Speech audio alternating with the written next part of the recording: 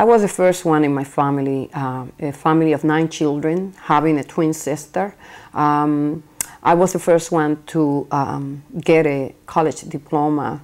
And again, I graduated from college when I was 16 years old. No, I went to college when I was 16 years old. Then I graduated from my bachelor's degree in 2.5 years, 3 years almost. And then I came to New York to pursue my graduate studies. I finished my graduate studies when I was 22. I went back to Puerto Rico, and then I became a college professor at the University of Puerto Rico. I was 22.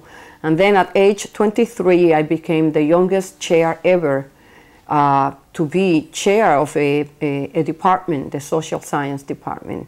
So I was flying. I wanted to not only be able to get a good education and job, but I knew that I wanted to be helpful to my family, and that's why I dedicated myself to education. I knew then that my way out of poverty was by going to college, getting a college degree, and continuing pursuing my graduate studies. My father always instilled in me the value of education. So at an early age, I knew that if I wanted to get out, to break the cycle of poverty, the only way that I could achieve that was by taking seriously my studies and doing well in school and going to college.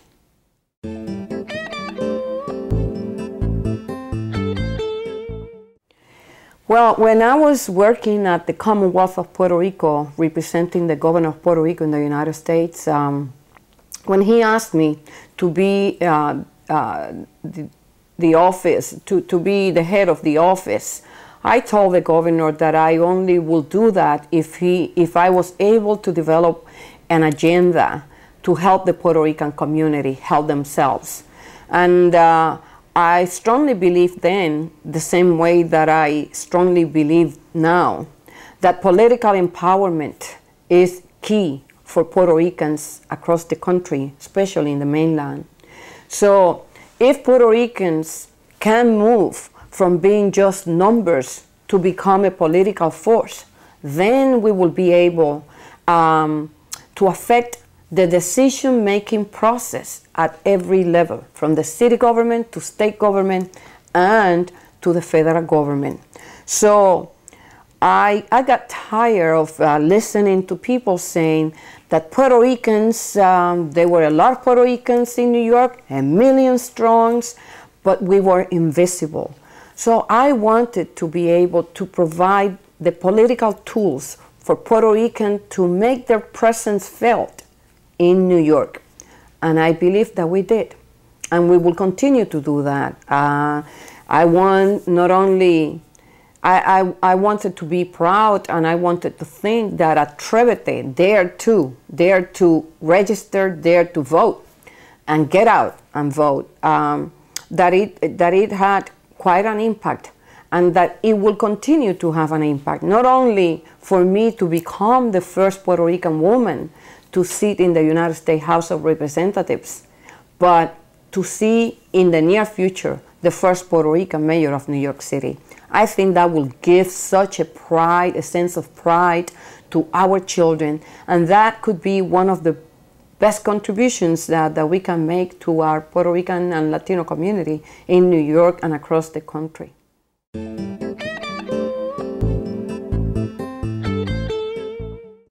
Well, I want to see my victory to the United States House of Representatives as a victory to Puerto Rican women, to all those first pioneers, women who came to New York without speaking English, working in the factories so hard, sometimes being victims of labor abuses.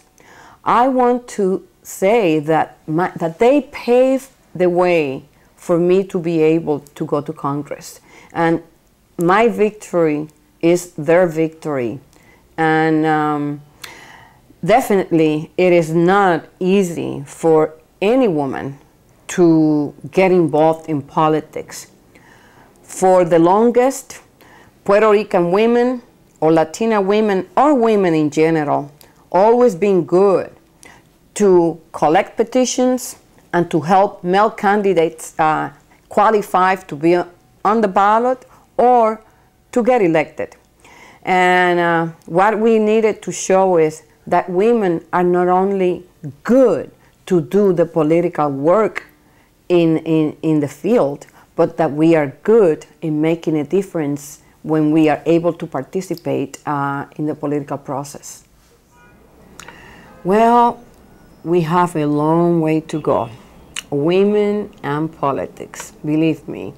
In the recent past, not too far away, women were always the one collecting petitions, helping to qualify men who wanted to run for office.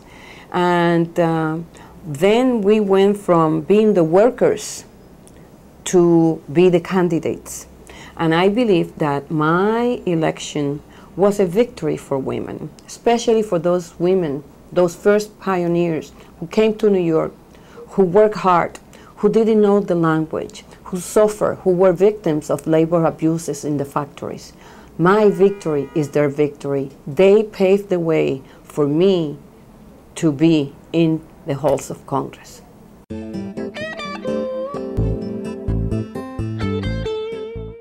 I am the only woman in the United States Congress, both houses, the House of Representatives and the Senate.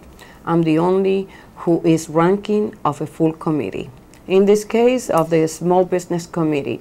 What does that mean? That means that I have a seat at the table, that when the President of the United States submits his budget proposal, I'll be sitting at the table with my male colleagues making decisions as it relates to the budget.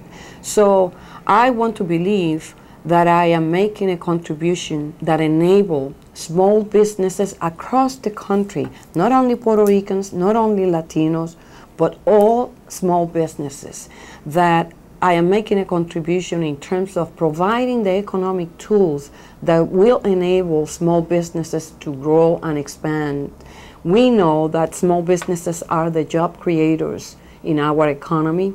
We know the role that they play in getting the economy back on track. So I am very proud of the contribution that I'm making to make sure that our economy grows stronger by making decisions that affect small businesses. Especially in New York, Puerto Ricans were the ones responsible for today's number of different, for the Hispanic media. You know, we have Univision, we have Telemundo, we have Hoy newspaper, we have El Diario newspaper. How many are Latino radio stations? The most important contribution that Puerto Ricans made is the fact that we have a bilingual city, that we paved the way for other immigrants to come after us, that we work hard to raise awareness about diversity and the importance of diversity for New York and for our nation, that we were the one who fought the battles for the educational system in New York City to understand the important roles that bilingual education provides for our children and now for immigrants. So we were busy for many years paving the way, working hard, challenging the status quo, demanding bringing positive change, not only for Puerto Ricans, but for all Latinos. We made New York City a city to embrace, to be welcoming, and we have shown that we have so much to give and so many contributions to continue to make for the development of our nation. I want for every kid every kid in every classroom to always dream and dream big. I wanted for them to think that they could become the best doctor, the best lawyer, the best baker, the best whatever they choose. But to know that they should not use poverty as an excuse, that they are not alone, that we are here, that we will fight to make sure that every opportunity is there for them to grow and to become whatever they want to be. I want for these children to have faith in themselves, to be determined, to focus on what is it that they want to achieve, and let the sky be their limit.